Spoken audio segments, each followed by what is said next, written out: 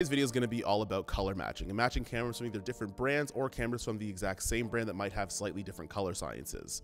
Today's video, we're going to talk about all the things that you need to actually do on set and the things you need to do in post. Now, this is going to be sponsored by Film Convert's CINEMATCH, which is an essential tool that we're going to need to match all these colors up in the first place. And we're actually going to try to see if we can match up the Sony FX30 right up into a camera like the Sony Venice. Or at least we're going to die trying. Okay, we're not going to die trying, but we are going to make an attempt as best as we can. But let's just start with the video. Now, the cameras that we do have in this matchup is going to be the Sony FX30, the FX3, the FX6, 9, and the Sony Venice, as well as the Sony a7 IV. Now, all of these cameras do have S-Log3, which is incredibly handy because it is going to have the same exposure at about 41% IRE. Now, I do use LUTs on my camera, so it might be 41 to 44%. Now, you want to make sure that your exposure is going to be accurate between all of the cameras because you can't really fix everything in post up to a certain point. Now, a way that I do this is I just use CineEI on the FX cameras. On the Sony Venice, it actually has a 500 ISO, which is a little bit different. However, I'm going to make sure that no matter what camera I'm using, I'm going to expose my S-Log3 at about 41 to 44%, which should be pretty accurate amongst all of the cameras. Now, next you're actually going to need this guy, and this is a gray card. Now, I haven't really talked about gray cards a lot on this channel as of late. However, these are essential tools that I use not only to get proper exposure, but I also use them to get white balance as well. If you have two cameras at 5600 Kelvin, they actually might look slightly cooler or warmer between each other. So what I like to do is I get a shot on each camera using my gray card in order to make sure that everything's balancing to the same object. Now, the third thing you want to do is actually making sure that you're shooting at the most flexible color profile that your camera could actually handle. Now, like I mentioned before, we're using all Sony cameras and everything has S-Log3 that's in it, so it's actually going to be pretty easy to make sure we have the utmost flexibility. However, one of these cameras have RAW, so it's going to have a little bit more than the other ones do. However, if you have camera profiles that are flat or in logarithmic profiles, you might want to use that in order to make sure that you can push and pull colors to make sure everything matches. Lastly, and this is going to be more of a bonus tip, but you want to make sure that you have matching lenses, or at least as best as you possibly can. Certain lenses have certain characters to them, and it's a lot easier to get accurate color between an entire set of lenses rather than using different brands on different cameras. Make your life a little bit easier, and if you have something like Cine lenses, try to get different focal lengths or even the same focal length in the same brand, and make sure that that color is accurate and consistent, especially between things like sharpness or whatever have you. However, we're just going to move on to actually getting our log footage, and then we're going to go into Film Convert in post, and we're going to match up all these colors and see if we can get the FX30 to go all the way through and match up to the Sony Venice. Another tip that you want to use is actually matching up your monitors. So I'm using the Atomos Ninja 5 because when I am going to use false color to expose for my IRE values, I want to make sure that they're all the same way and they all look kind of the same. So when you are going to match monitors, make sure they are around the same company, or at the very least the IRE scale that they use and the colors that they use are the same, which makes life a lot easier when trying to expose for your image. Now, I did bug my friend Nicole to actually help me out with this test, so you're going to have to go and follow her on TikTok. However, this is actually going to be what all the shots look like before we jump into DaVinci Resolve and get into actually color matching these things.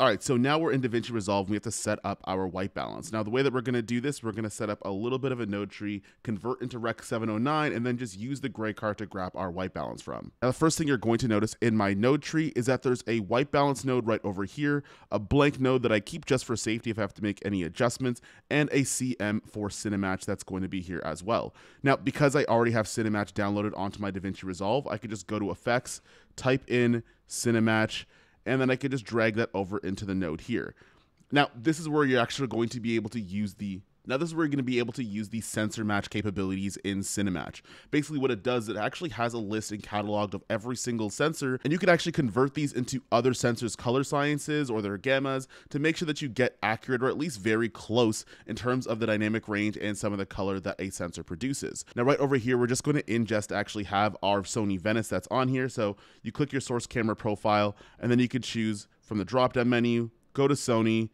Obviously, I'm not using an A1, I'm using the Sony Venice, and I am shooting an S-Log S Gamut 3.Cine, and I'm going to press apply.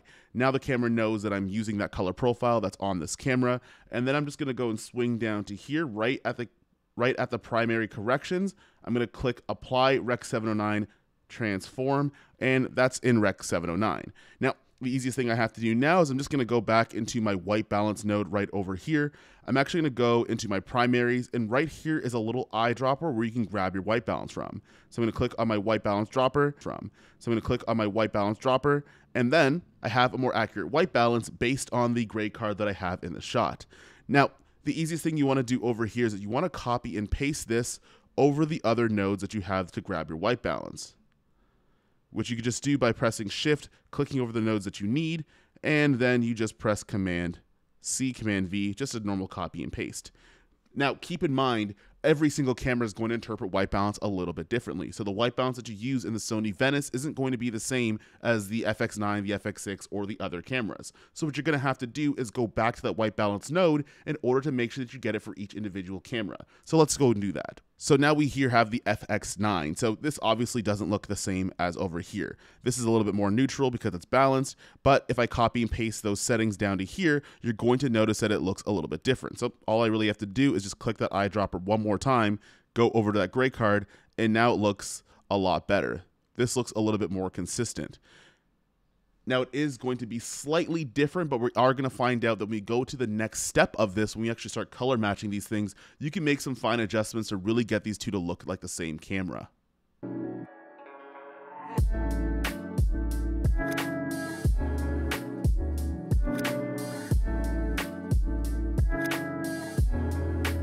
Alright, so here's a moment of truth, and we're going to try to match the Sony FX30 to the Sony Venice using CINEMATCH. Now, this is going to be a little bit of a process, and I'm also going to use my LUT workflow with CINEMATCH in order to make sure that I get the looks that I want and the looks that I'm used to, but at the same time, I'm matching two cameras that are $1,700 versus something that's like $60,000. So let's give it a try and see if we could actually pull this off. Alright, so we are in DaVinci Resolve here, and we're going to be working on the Sony Venice as our reference clip to actually match the other cameras to it.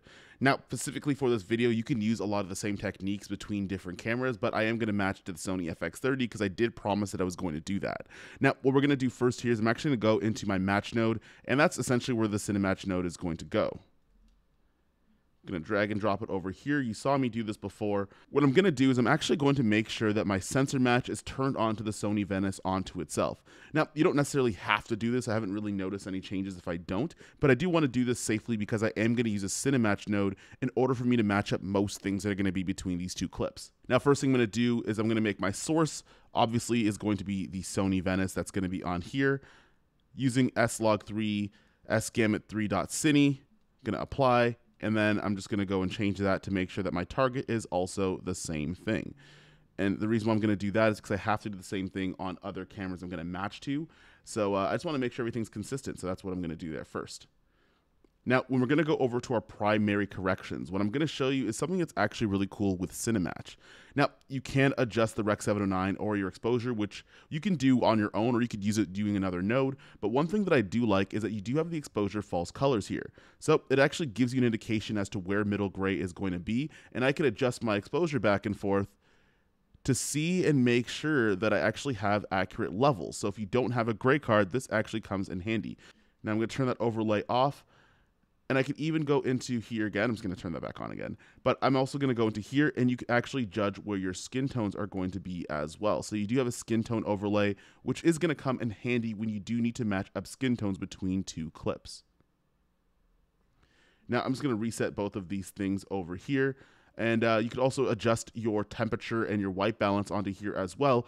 So when we're talking about in our white balance node before, where things might still be a little bit of a change, you still have to make a micro adjustment, you could actually do that in the CINEMATCH node itself. Now, I am somebody that does like using LUTs with my slog3, so I'm just going to go over to my LUT node over here, a step you don't necessarily have to do, but I like doing it, and I want to see if I can color match using the LUTs that I've made myself for slog3 footage. Now, going back into here, you could also adjust some of your levels as well. But I think what I'm going to do here is I'm going to go to my exposure node, and I'm just going to use my curves and make sure things are still under the hood. Although I am transforming to just slog3 on top of itself, I am going to still do things under the hood like I would any other normal workflow, but I'm just using that CINEMATCH node as if it was something like a color space transform. Now, I'm going to use my curves to actually adjust my exposure just to make sure that my blacks are clipping and my highlights aren't blown out. Now, one thing you want to pay attention to when you are color matching matching is you want to pay attention to these scopes, and these are really going to come in handy later when we bring in another clip. But essentially just want to make sure that the bottom area here isn't actually clipping. I'm just going to make sure that there's no solid lines down here. So I'm going to bring that up just a little bit, see if I can get any more information that's going to be on here. And now the skin tones in the mids are a little bit high for me, so I'm just going to make a node or just make a point in the middle, and I'm just going to drag that down. Now, I didn't light this the best I possibly could, so in terms of the actual lighting for this shot, not the greatest, but I do want to show you guys how to match things, and I want to make this video quickly. So I'm right now just making a little bit of a couple of adjustments just to get things in the way that I want them to, and just so I could use that as a reference. So this is going to be the shot of the Sony Venice, and I'm going to try to get the FX30 to color match as best as I can. Okay, so now's the moment of truth, and we're going to try to line up the Sony FX30 to the Sony Venice. Now, when we jump back into DaVinci Resolve, we have our reference image here. Now, these are all the adjustments that are on here. However, I did forget one thing.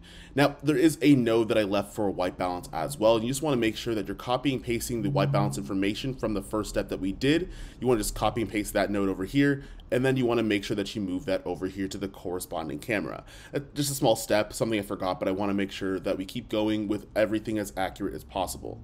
Now, in order for us to be able to match this up, what I'm going to go over here is to my FX30 node. Now, just as a disclaimer, this isn't the same framing, so this isn't going to be a blind test at the end for you to guess which one is which. I only had one lens, and I was using the Super 35 FX30 versus that 6K open gate. It's going to be framed up differently. So the point of this video isn't to blind guess, but it is to actually match these up as best as you can. Now, I'm just going to label this node to do my white balance. And I'm going to take the white balance from my FX30 that I had on here, Control C, and then I'm just going to go over here and make sure that I paste that and that's there. Now, the big thing we want to do is go over to our match node, and I'm just going to go to my CINEMATCH into here, drag and drop that on top, and what I want to do is make sure that my source camera is obviously going to be the Sony FX30.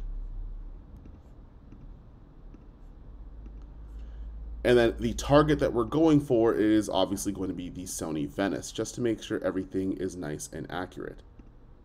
Now, one thing I do like doing, especially when working with S-Log3 footage, is I actually made my own S-Log3 LUT. So I am going to use that as a part of this workflow and just use a CINEMATCH kind of the same way that I would a color space transform. You don't have to do this step. You can convert to Rec 709 like we did for the white balance step. However, I like using my LUTs on S-Log3 footage. If you want to check them out, they're in the description down below. But we're going to go ahead and we're going to go and make this thing happen. I'm going to go over to my LUT over here. I'm going to click Eglinton. And that's essentially what we're going to start off with in terms of starting to color match the FX30 to the Venice. Now, if you do want to see a side-by-side, you want to go over here where it says split screen. Now, I already selected clips as the option I want to do there, but you do have a bunch of different options that are here. Once I have that, I'm just going to control click. What I'm going to do over here is I'm going to go into my CINEMATCH node, go to my effects, and I have my effect controls over here. Now, we already did our sensor match, so I'm going to collapse this just so it's easier to see, but we can go to our primary corrections. Now, if you guys do want to use some of the false color features, I'm going to show you how to do that quickly before we get into the color matching. Now, if you do want to make sure that you're exposing for your middle gray or your skin tones, when you turn on your exposure false colors, when you have it selected to middle gray, what it's actually doing here is a green highlighted parts are actually where it's going to be at middle gray. And what you can do is you could change your exposure, and as you can see on the right side, you could actually change where it's going to end up and land in terms of where that exposure is going to go. So if you do want to match it up a different way without a gray card, you can use that. Now, something that is really important, I'm just going to reset this. Something that is important that I do want to do if I want to match up my skin tones is I'm actually going to go over here to that drop-down menu. Instead of middle gray, I'm going to pick skin tones. And there you're going to have that red where it's going to represent those skin tones to make sure that things are matched up. Now, I do have to get at a split screen in order to do this, but if I do the same thing on the Sony Venice clip with skin tones, I got to go back and select, and it makes sure that they are pretty accurate to each other. The deeper the red and the color matching of that red is going to indicate that they're somewhere along the same line. So in terms of exposing my skin tones, we're actually pretty in line with each other. I'm just going to turn that off, but those are two features that you can use if you want to match things up a little bit better. Now, I'm just going to zoom in a little bit over here, and we have these two images beside each other. Now, what I am going to do is I'm going to try to get this to match over here, and right off the bat, I notice that this is a lot cooler than the image beside it. So what I could actually do here in those primary corrections is I could adjust my white balance and some of those temperature corrections inside of the CINEMATCH node itself. So I'm just going to go over here to my temp, going to bring this up just a little bit. I do notice that it is a little bit on the green side, so I'm going to see if I can get that to come out just a touch. And from a white balance perspective, we are pretty close together. Now, one thing you want to pay attention to is going to be your scopes. And when you want to match up some of the levels of your scopes, the closer you are going to be able to match up some of the levels in the actual image itself. One thing I like to look at is at the top ranges over here to make sure that nothing is clipping. So if I want to make sure that I bring everything down, there is a little bit of a solid line on the FX30. So just imagine there's a split line between the two. On this side of that imaginary line is the FX30. This is a Sony Venice. And right now I'm just going to make sure that we get rid of some of that over here to make sure that we're not clipping. Now, you can actually do this in the CINEMATCH node, but what I'm going to do is I'm going to go over to my exposure and keep things under the hood, so to speak. So I'm just going to go to my top here on my curves. I'm just going to bring that down just a little bit, just so I get the information that I need, or at least pulling out some of those really bad spots. And then I'm going to go over here just because I noticed that it is a little bit darker. So I'm going to bring up those upper mids a little bit again, just to see if I can get a little bit more information without actually clipping the image. And I'm going to do the same thing for the blacks. You can tell here that there isn't a solid line on the Sony Venice. It has more dynamic range. So on the Sony FX30, I might have to play a little bit more with that just to see if I can get as much information back as humanly possible. And I'm just going to go over here, play on the lower middle side of things. And then right in the middle where my midtones are, I'm just going to bring that to a level where that makes sense. Now, like, this right here looks pretty good. I've just been staring at it for a little while, and it's really hard for me to be like, if I'm seeing this in an A and B camera scenario and the FX30 is like a side camera in an interview, it'd be really hard to tell that there are drastically different cameras. I'm just going to full screen it just so I could check things out a little bit. Now, something I do notice when I do put this on the full screen is that there's a little bit less highlight information that's going to be on the skin versus the Sony Venice. Now, this just might be a factor of the fact that the Sony Venice does have so much more dynamic range, and it's a 6K sensor that's $60,000. But the Sony FX30, I'm going to see if I could actually get a little bit more out of it, but aside from that, there's not a lot I'm going to do here. So what I'm going to go over to here is maybe I'll just use the CINEMATCH node here, and I could actually just bring up a couple of the levels that are down into here. So you have things like your color wheels. If you guys aren't used to wheels, or if you're used to your primaries, you could actually adjust a lot of those things from your lift, your gamma, and your highlights and your gain onto here. You can still do that using CINEMATCH, or you could use levels if you're used to like a Photoshop workflow or anything like that. But for the most part, what I'm going to do is I'm going to see if I could bring up things in the highlights just a little bit more. Now, I accidentally clicked that. Don't worry about that. So I'm just going to bring up my gain just like a touch more and see if I can get these to match together.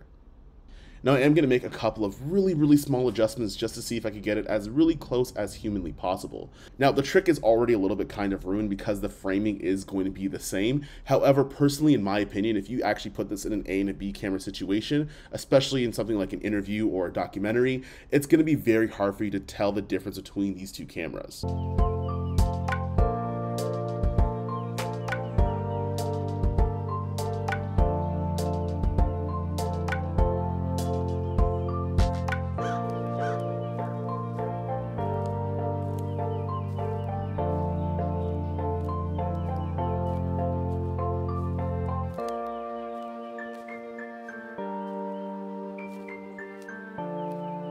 Now, I'm going to admit, if you stare at these two clips long enough, you are going to be able to tell some subtle differences between the Venice and the Sony FX30. However, if you're using this in a two-camera setup, it's going to be very hard for the viewer to be able to distinguish which camera is going to be which. Now, that's not to say that the Sony FX30 is so good that the Venice is completely useless. The people that are Sony Venice people are going to be Sony Venice people, and there's nothing that I could say or color match in DaVinci Resolve that's going to change your mind from buying a Sony Venice and bring you all the way down to an FX30. However, what I am trying to say is that a lot of these cameras are good nowadays and they match up pretty well. Now, if you're using a camera from a different system, you could use a lot of these techniques and just change your source into the camera that you're going to be using and match up. But what I'm trying to say here is that with the camera like the Sony FX30, if you're someone that feels like you're missing something, you actually can use a smaller camera and still be able to be in scenarios and situations and sets when you're using other cameras that are going to be more expensive. And that range doesn't necessarily just go from the FX30 to like the FX3, but you can actually get this to look pretty close to the Sony Venice. Now, in a situation where you do have multicam scenarios, you could always use some of these cameras as a crash camera or a B camera in an interview or something for a utility purpose and still get the color and the image that can match up pretty well. It's not one-to-one, but it does a pretty decent job. And I did use a lot of these techniques and CINEMATCH by Film Convert to actually match a lot of these clips together. So anything from the Sony Venice right down to the FX30 can be color matched pretty similarly to each other, and you're going to be able to use it in a variety of different situations. Now, if you guys do want to go and check out CINEMATCH for yourself, I did leave a link in the description down below. You could actually go onto there, check it out, but I do highly recommend getting this, especially if you're a multicam shooter. That being said, a special shout out to Film Convert and CINEMATCH in order to let me actually make this video for you guys and give me the chance to actually try to match the Sony Venice down to a camera like the FX30. At the very least, I hope you guys at least enjoyed the video or learned something, and I'll see you guys in the next one. Peace.